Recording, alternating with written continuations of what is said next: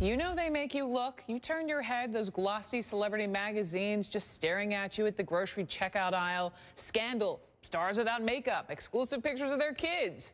Do you know what it takes to actually get those pretty or pretty ugly pictures? Jennifer Garner, also actress Halle Berry. They show us sitting to Jennifer's right. Both of them testified in favor of this new bill to punish paparazzi who hound stars' kids. Frank Griffin is a veteran celebrity photographer, owns a paparazzi agency, joins me from Los Angeles, and with me here in Studio 7, defense attorney Mike Gottlieb. So, gentlemen, welcome to both of you. What would this bill entail?